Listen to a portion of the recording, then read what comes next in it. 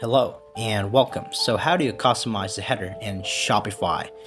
The Spotlight theme here. It's really easy, so just bear with me here. It's going to be really quick, and let's just go ahead right away to the point here. As you can see, I'm in the Spotify main platform here. Just go to home so that you guys could see first step, first and foremost. Okay, go ahead to online store.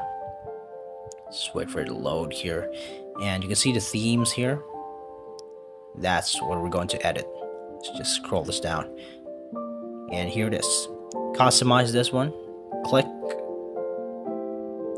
and as you can see the heads right away. The heading, the larger one. Click that and go ahead and edit. You could have bold italic. You just edit whatever words you like to put in here, and you can just click enter to save. That's how easy it is. Let's just put sample cost. Okay, you just click the enter on your keyboard to finish all this up. Here it is.